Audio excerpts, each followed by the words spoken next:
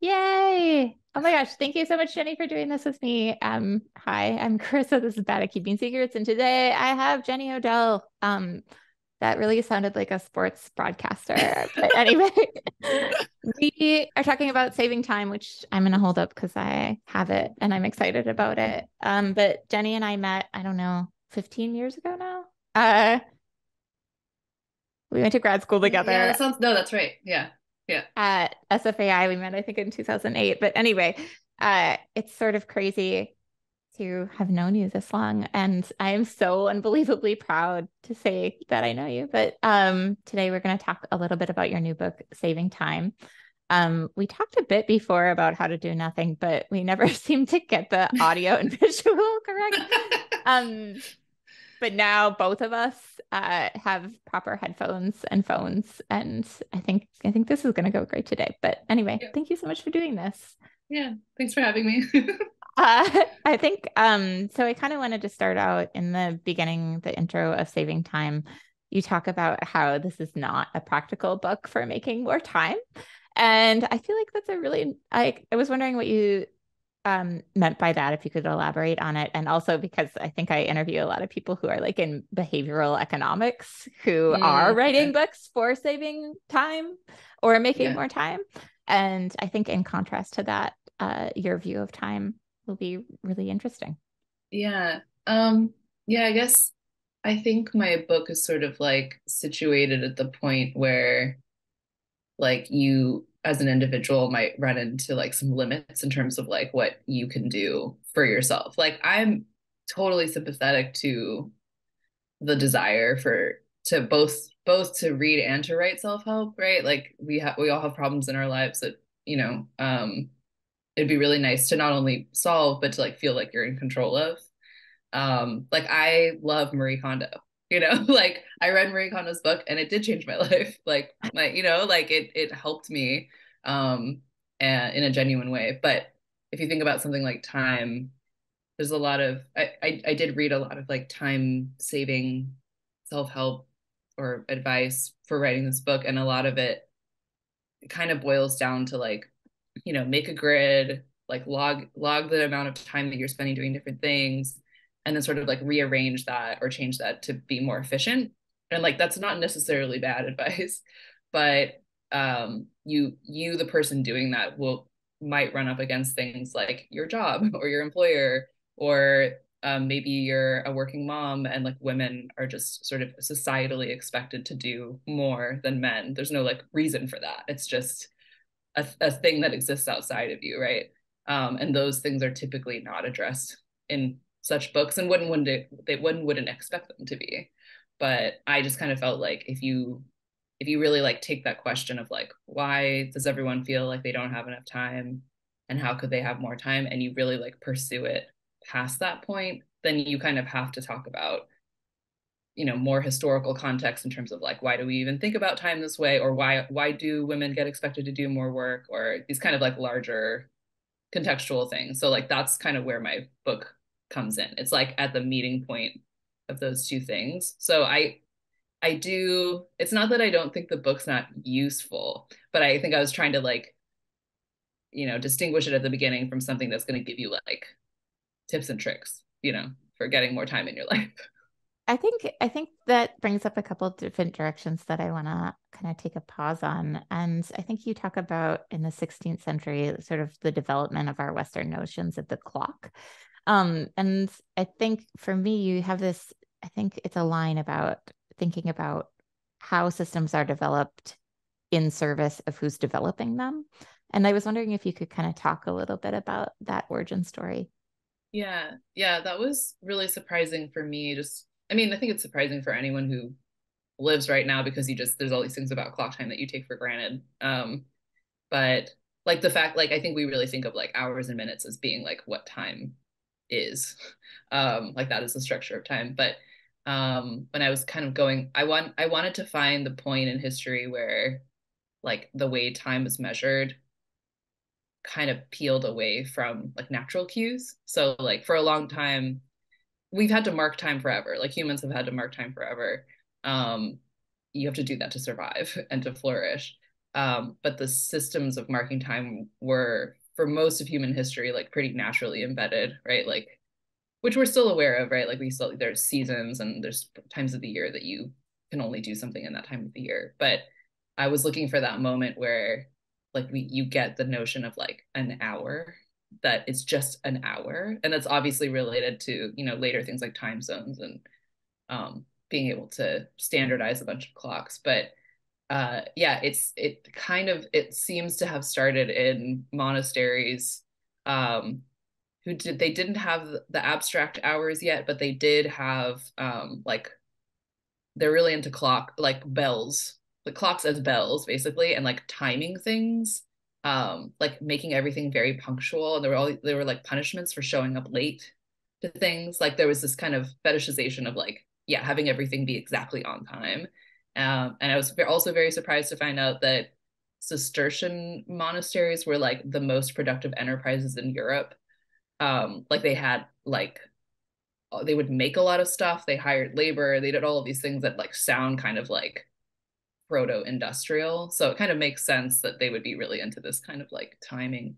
And then the that kind of like bell tower type technology like kind of got picked up by these towns that were like rapidly commercializing and basically needing the concept of like a man hour in order to like buy labor time from people. So it's like, I think it's very I think I went into it thinking that like clock time like came from capitalism, but it's like it's really like it came out of something a little bit earlier than that, and then capitalism found it very useful, like kind Can of you, picked it up and ran with it.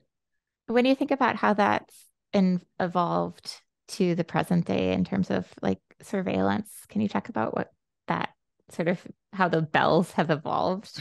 Yeah, I mean it's pretty crazy, right? Like that's such a long history, but like there's that happened, and then this notion of like standard time took over, and then you obviously have like factories and industrialism, and this like the assembly line, right?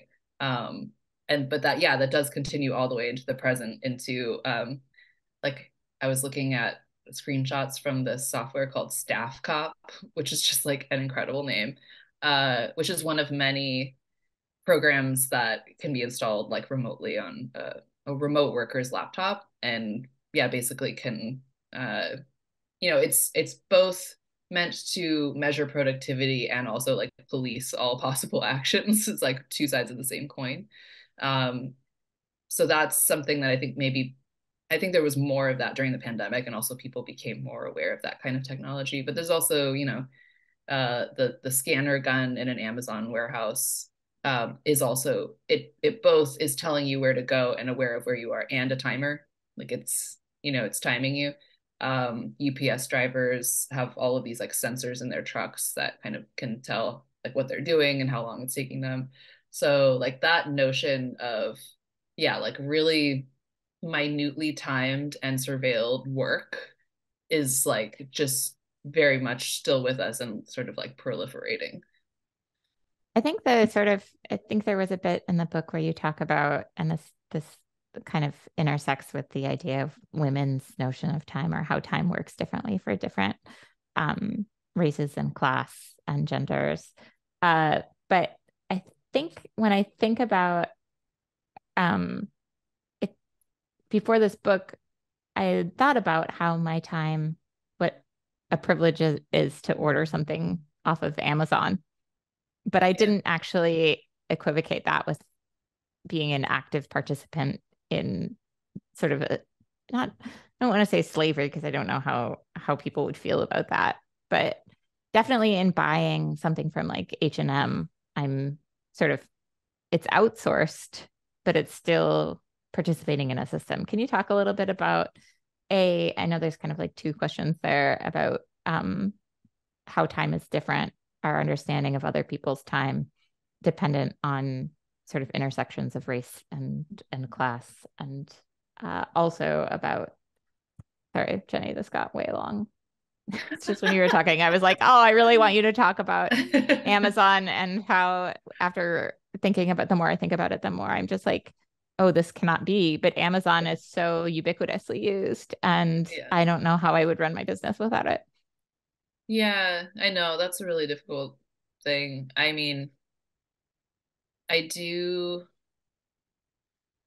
yeah. I mean, the notion there is something really upsetting about the notion of someone's time existing in order someone's one person's experience of time making someone else's experience of time possible. I mean, I think that's part of why like the chapter that I have on leisure, I I wanted to make the point that there's something about and I think I especially want to make this because I think it's like it's a risk with something like How to Do Nothing, right? Like my first book, that there's like this risk that one would like um value like slowness as an aesthetic, but um but then actually in pursuing that, whether that's through leisure or something else, it actually requires other people to maybe speed up their, like to work faster or not necessarily work faster. Like there's also the notion of just being your time being at someone else's disposal, right? Like um, Sarah Sharma, who's a sociologist media theorist that I quote, she writes really fascinatingly about how like like the example of like the cab driver who's waiting at the airport for the jet setting businessman, right? Like it's not necessarily that he's like having to go fast all the time, it's that he has to wait for a while and then he has to go fast and then he has to wait again. And so there's like it's interesting to think about like, yeah, whose schedule is having to line up with whose, not just on the job but just like socially. And yeah, it is typically like women and people of color who are expected to whose temporality is not privileged, or they're more expected to kind of like line themselves up with other people's schedules. um like if you think about a typical like nuclear family, like the not only is the mother expected to do a lot more, but she's also expected to kind of fit everything around the like economic work schedule of like the 9 to 5 and the school schedule, right? Like you kind of come last in that hierarchy. Yeah. It's sort of baffling to me to think about like how the school schedule, why the school schedule does not align with the workday. Yeah, I Do you know. know I the know answer to they're that question? I don't, and I know that I don't know if it's in California, but I know there have been experiments with moving moving that, like starting school later, because it's also really bad for teenagers to wake up that early. Yeah, Yeah. that's what I've read too. Yeah. That reminds me, well, let's actually talk about the Linda and the non-Lindas right now, Mm. because I feel like I fit very neatly in one of those categories. Me too. Yeah. So that's there's this sociologist Hartmut Rosa who writes a lot about time and acceleration, like the notion, this kind of like notion that one needs to always be getting more to stay afloat. That just that is a kind of like an assumption, cultural assumption. But he has this hypothetical character that he makes up to explain something, and he calls her Linda. And as I write in the book, like I was reading this description of her and just like feeling very like I was identifying with it a lot. But so Linda is a professor who is like just super overworked, and he describes her like going through her day. She doesn't have enough time to answer her emails, doesn't have enough time for her colleagues, doesn't have enough time for her students, doesn't have enough time to work out, doesn't have enough time for her partner. And she just like, at the end of all this, she just feels like super guilty and like she's falling behind. Right. And it's like, you read this and you're like, That is my life. yeah. And then he just like immediately goes on to be like, isn't this all her own fault? And and I was like, I feel so attacked. No. But he basically contrasts her situation with the situation of someone who works in like say a hospital, like a nurse who works in a hospital, or somebody who works in like a restaurant, where like the sense of like time pressure is not only very real, but it's externally imposed. Like it's external thing that you are struggling to keep up with, whereas Linda's thing that she's struggling to keep up with is very internal. And he kind of like chalks that internal thing up to that kind of sort of, yeah, very capitalist notion of like always needing to get more in order to stay ahead, like that inhabits her mind, and it's like kind of driving her to never be able to rest. So it's like in one situation, yeah, that thing is outside of you. In the other situation, it kind of like lives in your head. And then when I would describe that in the book, I also kind of added, like, I think that there's a gray area between those two. Like, I was an adjunct lecturer for a long time. You and I both probably know a lot of adjuncts, and that's an example. Or we also know a lot of people who work for themselves. You work for yourself, and I think that's a gray area where, yeah, it is true that you control, in a way, your own time, like your schedule. Like, you're not being given a work schedule by someone else, and you might be working mostly alone. But it's also true that, for example, an adjunct, if let's say an adjunct arts professor, they don't produce enough work or appear to be culturally productive, they may not get hired the next semester or whatever, or their class might not get enough enrollment, so now they're just not going to get paid. So I do think that there's like a pretty big gray area between the Lindas and the non-Lindas, and I also think that the same person can go from one situation to another in one lifetime. Like, I don't think it's like a hard category, but I did find that useful in terms of thinking like about time, the feeling of time pressure, and that there is a difference between someone who really does not have control over their time, like someone who works like two jobs and has children and is like a single mom or something, and then someone who just really feels like they don't have any time, like that's and that they do share something in common, which is that kind of like very capitalist notion of always needing to get more profit more. It's just that in one case you're like the person working for the person trying to get more profit, and then the second situation you're just trying to do it to yourself. I think that in addition or to add to the gray area for me, I was wondering if you could talk a little bit about sort of our collective interdependent, because I feel like the Linda, the first Linda, has like, there's also this idea embedded that she has autonomy in a way that she can make her own choices and that she is an individual. And to an extent, I think that that's true, but also I don't know if there's a way. I think, since I don't necessarily believe, and I don't know how you feel about this, and maybe it's obvious, that we have free will like, I think that we're exploring right now. My theory is that we are exploring these sort of cultural undercurrents in our conscious minds, like between the two of us, but they're already sort of like embedded in our subconscious, and they're shared. Again, I feel like this sounds like really Nazi, but I don't know if I think Linda is necessarily, I don't know where the onus is, I guess, in this situation. Like, is the onus on Linda or society, or where? I mean, theoretically, with awareness, the first Linda could make alterations and potentially help other non-Lindas. I don't know. I was wondering if you could speak to this.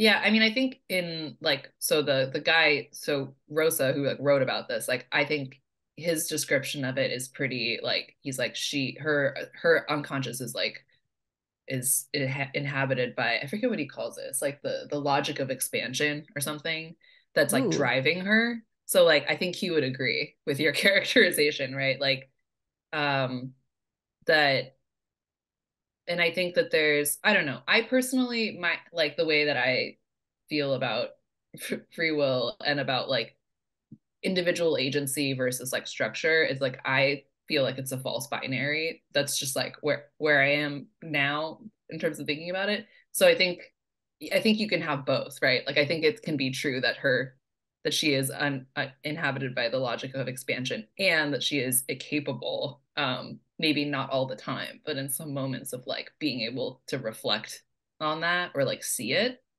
Because I mean, like, I think like most people have had the experience of like doing something or believing something unconsciously, and then you had it pointed out to you, and then you didn't feel the same way about it anymore, even if it still drove you sometimes. Like, it won't be the same like after you have pointed it out. And I think that's what's valuable about like his work and sort of like describing that, is that I think people might read that description and sort of like see themselves and then like kind of understand more like why am I always like, as he puts it, like jumping over your own shadow.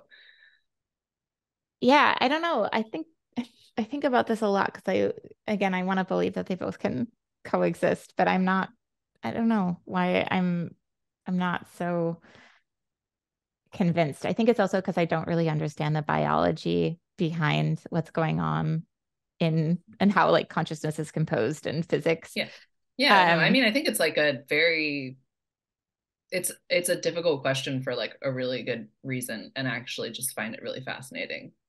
I do too. While frustrating. Yeah. Absolutely. Wait, I want to go Yeah. back to the introduction of the book when you talk about uh the ancient Greek notion of Chronos and Kairos, is it? Mhm. Yeah. And maybe describe those and as a way of thinking to help us sort of uh enter into saving time. Yeah. So Chronos is kind of like, you see it in the word chronology. Of the two of those, it's kind of the one that's more concerned with like linear time. Both I associate it both with kind of like everyday time, like just time that is marching onwards, let's say, and then also like a historical timeline that's kind of going forward in this linear way, versus Kairos, which is like a time of interruption. And like when people say like seize the time, like that's the kind of time that I associate with Kairos. It's like it's thought of as like being a time in which like something like a lot happens, like a lot changes, and it's like very active. And a lot of people who have written, I mean, people especially who write about climate have found it really useful, because I think there's the Chronos version of time really lends itself to like despair. Like I see that things are getting worse. They're going to continue to get worse. And like the future is sort of a foregone conclusion, versus Kairos, which is like this is a moment of both like great danger and great opportunity, and like one must be really present and know that like a lot can change very quickly. So yeah, I mean that's like when I think about Kairos, like I often think about the book by Rebecca Solnit, Paradise Built in Hell, which is like one of my favorite books, because she's researching people's reactions in the immediate aftermath of both man-made and natural disasters, and like the way that and interviewing people and the way that they talk about that time, that sounds a lot like Kairos. Like they'll say like, yeah, it was this really sort of horrifying time, but at the same time, like I met my neighbors and I had a sense of purpose, and like we all stepped up in these ways that like none of us expected. Like something new happened like in this space, and then things kind of go back to normal and kind of like collapse back into Chronos. And like some of those people that she interviews sound nostalgic, even though it was like this disaster, right? But it's like it was this time that felt very active. So that's kind of like how I see the distinction between those two. And obviously, yeah, one really goes hand in hand with despair, and the other one is like, maybe not hope exactly, but it does make the future look like something that you should or can respond to, versus something that's going to like happen to you. I think the trickiness with sort of grappling, sorry, I recently interviewed a woman on, have you read The Sunny Nihilist? No. It's really good. Or I mean, I loved it. But talking about thinking about nihilism and climate change, like why we should care, because this is one thing that we could potentially actually change, even though Mm-hmm. like we live in like an ultimate like a universe that doesn't care if like humanity lives or dies. Um, we could still affect change in the future, um, with regards to the climate and create meaning. And I was wondering, like throughout Saving Time, you talk about a meaningful life. And I was kind of thinking maybe you could talk about making meaning and time. And there's another thing you do where you, and again, it probably annoys you that people are like, you say this, you say that, and it's not exactly right. But you're I think one of your fears is you wasting your life or wasting your time in pursuit of things that I don't know, don't matter. Yeah. No, that's true. Yeah. Um, yeah. Sorry, my my lingering cold.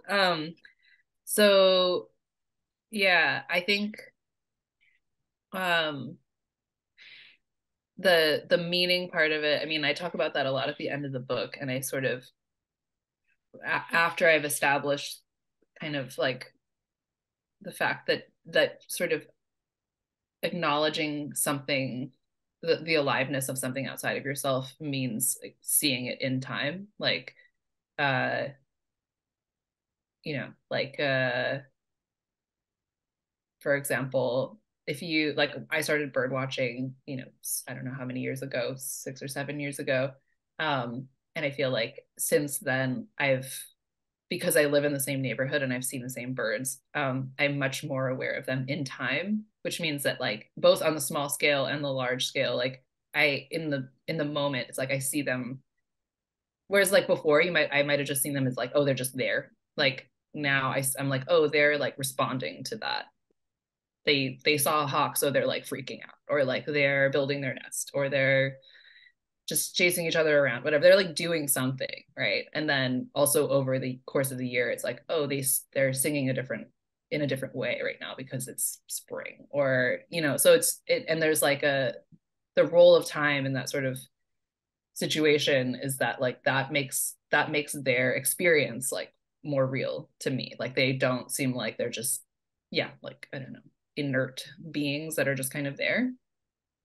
And I think the same goes for people, right? Like there is a way of looking at other people that doesn't really afford them like a timeline. Like they're just like NPCs, like is what people would say, like in a video game, like they're just kind of there. um and so what that has to do with meaning for me is like, for me a meaningful life is like a life of encounter with other humans and non-humans that are also alive and are like as alive as I am. um and I want to like feel that in the encounter, that it's like an encounter between equally alive like entities, right?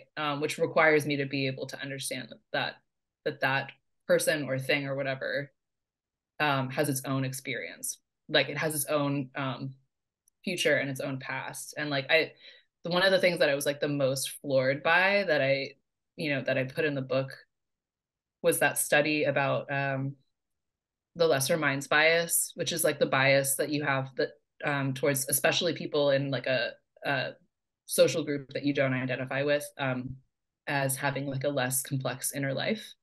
um, and the experiment that they did was they had the participants imagine typically dehumanized groups, so like homeless people and drug addicts, and think about them, and the brain scans didn't show like the parts of your mind that are associated with like empathy or like theory of mind lighting up. And then they asked them to imagine if that person would like a certain vegetable, like just not even just imagine, like would they like this vegetable or not. And those areas started lighting up, which is just like incredible, because it just, all that did was like acknowledge that that person has preferences. And if you have preferences, that means that you have a past, like, and there are things that you experienced in the past and there are things that you want in the future. Um so I guess like, because when I think about like a meaningless life, like I imagine like, being a workaholic, not just being a workaholic, but being a workaholic who lives in a world that doesn't speak back to them, like where like nothing else is alive except for like you. um Versus like, to me a meaningful life is one where like everything is speaking to you all the time, and like you are like in the world and like with the world. Can we talk about rocks? Yeah. Sorry. And how this applies to rocks potentially. Yeah. I mean, that was another one of my favorite things that I referenced in the book. Was there's a book by an indigenous writer, George Tinker, about why rocks are alive. And it's just like an amazing paper. And it's very thoughtfully laid out. And one of the things he says is like, it seems really arrogant to him that we don't even know what consciousness is, and yet we're so sure about who has it and who doesn't. But yeah, that paper and a couple of other things that I cited, you know, like non-Western sources, like they have a very different notion of what it means to be alive. Like, you know, for us, like right now, traditionally, it's like something that, you know, like acts and moves through the world and reproduces and all that. But this other model is like something is alive to the degree that it like basically participates in the world, like it affects other things. And I don't something that I think about a lot is like if you really like go to the boundary of something that you would consider alive and not alive, like let's say like a tree and a rock, that it's the rocks of the soil or something, and you really like go all the way to the interface, it's actually very porous, right? It's almost like hard to make a distinction, like the minerals are being taken in by the tree, and also like thinking about time scale and how like geologically active an area can be. Like I'm someone who spent a lot of time in the Santa Cruz Mountains and like has just thought a lot about how they were made, you know, like why are they there, and like how, like why are there these shapes here, and it's still very active, especially with all the storms, it's like eroding. And so I think, I don't know, I'm on board with the idea that rocks are alive.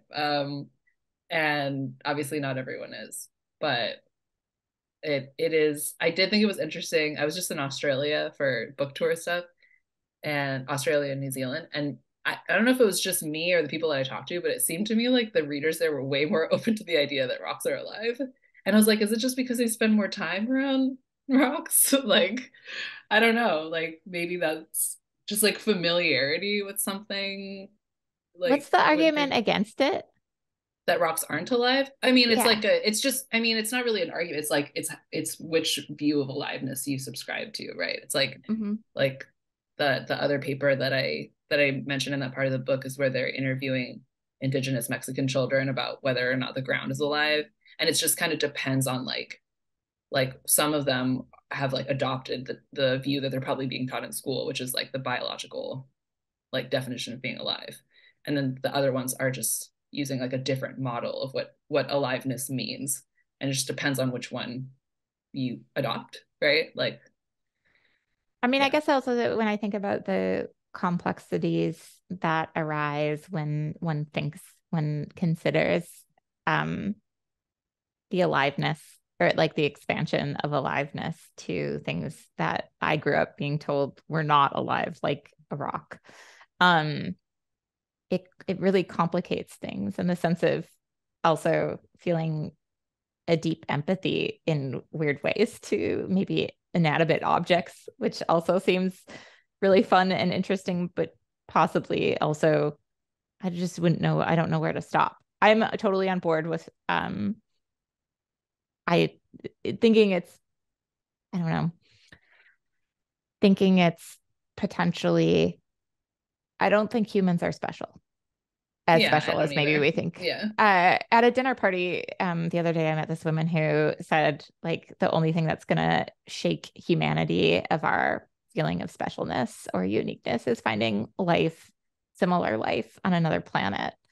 And she was like, it needs to happen in the next 10 years for us to combat. That was her solution to like no, having humans act on climate change, that and having India fall underwater or become a series of islands. And I was like, oh, I really hope we can figure this out prior to both of yeah, those having to happen. it's also just like, I don't know, I really love that book by Ed Yong, um Yeah. about animal senses, and I really feel like, I mean, you don't need to go to outer space to find like really, I don't know, like like amazing forms of intelligence that are so different from ours. Like it's just look any, I don't know, just like look anywhere else, especially in like the deep sea, because that's just like really unexpected to us, like the way things look. But I don't know. I don't think you need to go to outer space. I think we can we talk a little bit about your moss invasion. Oh yeah, yeah. So I don't actually know when that happened, but at some point a moss spore must have come through my window because a moss started growing in this planter in my windowsill. And it's the beginning of the book because I wanted to start with this image of I wanted to start with a description of a moment where like a spore came in and like populated something, because that's kind of like it's a natural beginning, and it's also kind of like the way the book like unfolded for me was like you have this kind of small question and then it like turns into something that has its own life. But yeah, it meant that there was this little moss that was growing, and I happened to have read Robin Wall Kimmerer's book about moss, so I knew like a little bit more about moss than I would have before, and had more appreciation for it as like something that's like responding to the environment in real time in terms of like moisture. Um, but it was also kind of funny because, you know, from the point of view of the moss, you know, to me, it feels like the moss came into my apartment, right? But it's like the moss doesn't recognize that boundary between, right? Like I don't know, I think as like humans, you think of like you're like, this is my habitation, and then like the outside world is like outside of it. And in fact, you're always trying to keep it out in terms of like insects and like other like marks of the outside world. And so it kind of like it like troubled the boundary between like my living space and like what is outside, especially because the moss that it probably came from is like right outside, like on the steps. So I've seen it. um but yeah, it was just I the other reason that I started the book with that is because moss, what I had learned about it from Robin Wall Kimmerer's book, is that it really also complicates ideas about time, like the fact that a moss can go dormant for decades without water and then come This is back. baffling. Yeah, like that really is, you know, that's very nonlinear. And then the fact that it have have a vascular system. So like so it doesn't have, you know what I mean? Like it doesn't have like those channels that would like bring water through like a plant. It's just absorbing moisture directly from the air. Like Robin Wall Kimmerer compares it to like the parts of your lungs that are absorbing things. So it also is just kind of like a real time like indicator of like what's happening around it. It's very hard to separate it from its surroundings. So there's just all these ways in which like I think because I was just looking at it a lot, it's just kind of, yeah, it complicates some things that you take for granted about what like an entity is, and then also like what a lifetime is. Like a moss spore is kind of both alive and not alive at the same time. And I think those, you know, because it could just be a spore for a while until it turns into this actual like living moss plant. So Do you think that I was kind of thinking, I know we only have a few more minutes left because I feel like um, I have so many questions for you. And I want to actually, I'm going to go and ask you if you would talk about beans. Sorry, I'm like asking yeah. you, the questions that I'm asking you that make sense are like one word: beans, Yeah. moss, crops. Yeah. No, but that's actually very related to the spore thing because okay, so the beans part of the book is based on a conversation that I had with my friend who's in her 70s, who was planting these beans in her garden while I was talking to her. And they were descended from beans 20 years earlier that she had gotten from a place that she doesn't remember. And they were like these very delicious beans that she gave to her friends. And then they grew some of them to seed and gave them back to her because she didn't know where to get them anymore. And so there's been this like ongoing exchange between her and those friends, and then friends beyond them. So she thinks that maybe these beans exist like all the way across the country at this point. And I was working on the book at that time, so we were talking about it and kind of thinking about the fact that a bean contains the past and the future, and that it too can sort of sit for a surprisingly long time, you know, not forever, but um, before it's grown again. Uh, and I don't know, I think it was a really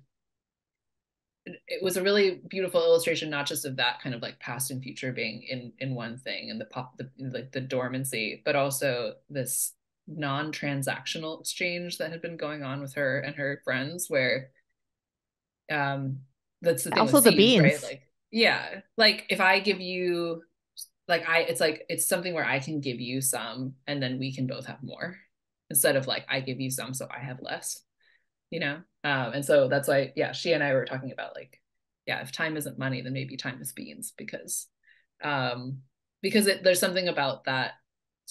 There's something about them that acknowledges that I don't know, you can think of like times in your life where like something seemingly small happened or someone did something seemingly very small for you, and then it just cascaded into a bunch of other circumstances that like completely changed your entire life. And it maybe didn't happen for a long time. Like someone gives you a book, you don't read it for 10 years, and then you finally read it, and then it like changes everything, right? Like, and then maybe like, or I've also had experiences where people have come to like book signings, and they had read How to Do Nothing, and they made something based on it, and they're giving it to me now. Like there's that, you know what I mean? And it's not like we both have more now. It's not like one of us has less. So I just think that that's there's so much about modern life that feels transactional and like very zero sum game and competitive. And I think that the beans were a very important model for me of like something different. I think this makes me think about, I feel like I live the most waking moments in this sort of scarcity complex kind of. I think that that's also reflective of Linda, as we were talking about, and thinking about the beings and sort of what would a cooperative, what would a life look like if there was enough? Because I do believe that there is enough to sustain all of us, Yeah. if we cared to view it that way. But somehow I mean, that's something that I really struggle with most days, and especially now, like with the uncertainty of the future. And I think a lot about this, like an argument for universal basic income. Like, Yeah. I feel like even just knowing that everybody would be taken care of would allow a certain amount of letting go of Yeah. worrying about having to sort of get as much as you have, because someone Yeah. else is going to look out for you if you were to fall. Yeah, I totally agree. And I think it would also it would enable these other kinds of exchanges to happen more, right? Like I think we want that, right? Like we want to be able to have those exchanges, but they do require like a base level of security. Yeah. That reminds me of, there was a moment, I think, where you're in the grocery store and uh time becomes both vertical and horizontal. Oh Um, yeah. Yeah. and That could you define, I know that we're really close to being out of time, but could you really briefly talk about vertical and horizontal yeah. time? Yeah. That's so that's like an idea from this book called Leisure, the Basis of Culture by Joseph Pieper, who was a German Catholic philosopher. And he makes an argument in that book that leisure should not exist for the sake of work, which really resonated with me. Because there's like a notion of leisure that like it just kind of like you're fixing up the work machine, right? Like you're just sort of making it so you can like run more smoothly or just recover. And that's obviously very important, but he's sort of like, that's not true leisure. And so both of those kinds of things like work and refreshment for more work, he would put on the horizontal plane of time. And then for him, the vertical plane of time is like the moment when, like, I'm trying to think of an example, like you see, like this would happen to me a lot when I was at Stanford. I'd be like rushing to class and I'm like running out of time and I'm just like thinking about all the things I didn't do. And then I would see some like really unexpected migratory bird in a tree.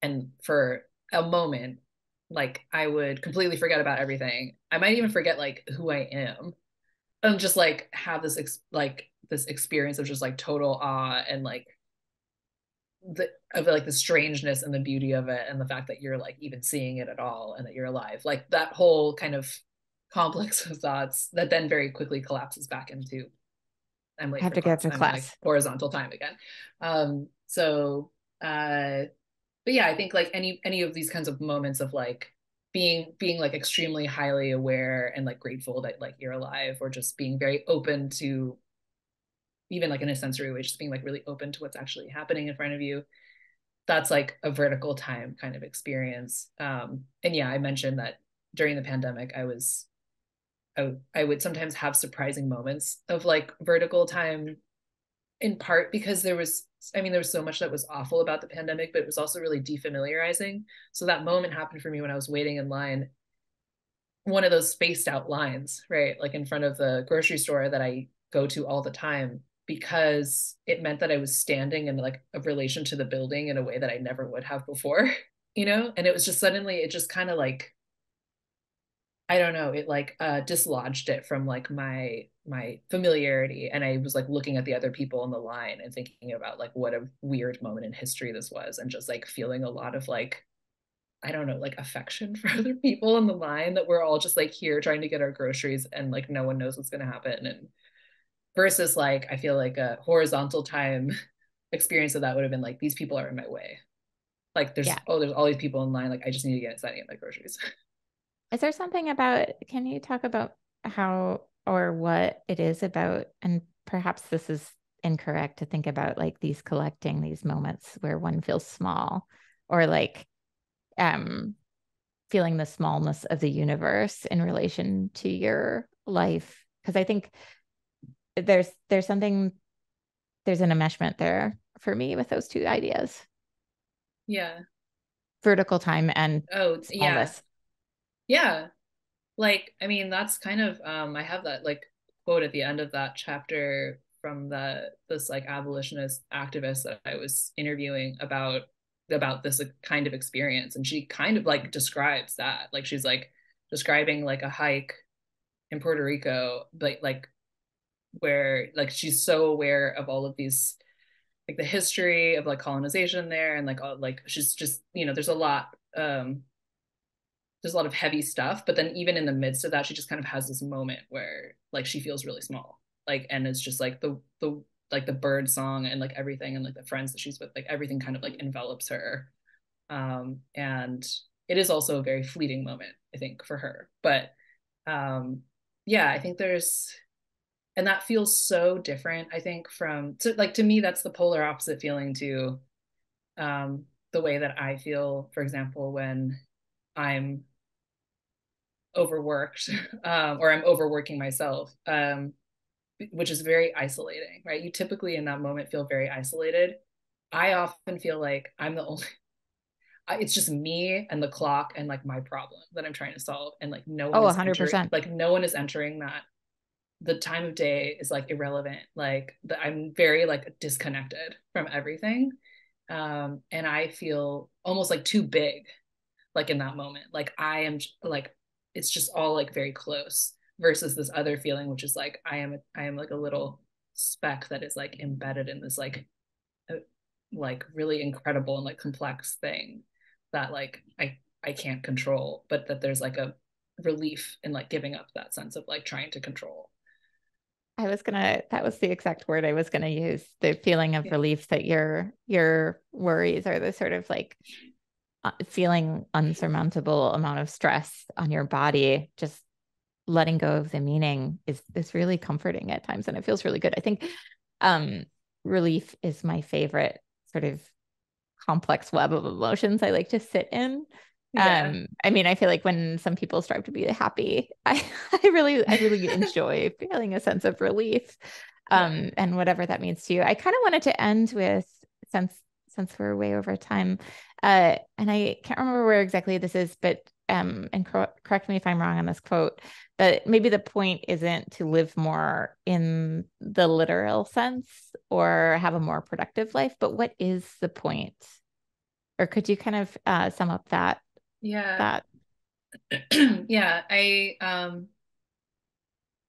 Yeah, I think I go on to say like the point is to like feel more alive in any given moment. So I guess it's basically like to try to live closer to that sense of like vertical time. Obviously that's impossible. Like you, like there are things you have to do in life, and also, you know, acknowledging that like your position in terms of like structures of power, and like how empowered or disempowered you are. But um I do think that there is often some leeway in terms of like choosing, to the degree that you're able to choose, to be open to encounters with things and people and places that will change you.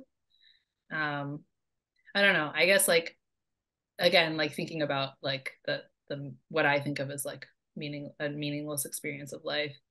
um and which very much goes with wanting to control things, right? And control your experience. I think I think that's the same mindset that would want to kind of like almost like plan out your whole life. You know, like or plan out and like maximize the value of your whole life. Um, which doesn't sort of let anything in.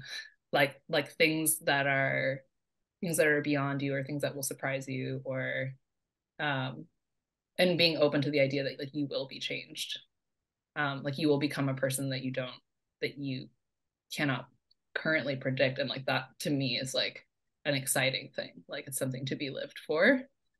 Um, so yeah, I guess there's because that does, I mean, I feel like that does have to do with the experience of time, right? It's like if you think about days that felt long in a good way, like there's days that feel long in a bad way, but like days where you feel like you experienced so much, like it's for me, typically those are days where I was like encountering something either that was new or I was encountering it in a new way. And then the days that feel the most compressed are the ones where I just kind of like sleepwalked through them because I thought I knew what everything was. And I was like, had a one track mind and was like, had like a kind of like an impatient attitude towards everything and everyone. No, totally. I think, sorry to ask you again what the point of everything is. It's so complicated and convoluted, but I also think you have a lot of really interesting vantage points and frameworks to think about these questions in alongside of time and how we're spending it. I think part of the whole thing is like we've been taught also that there has to be a point, and that also Yeah.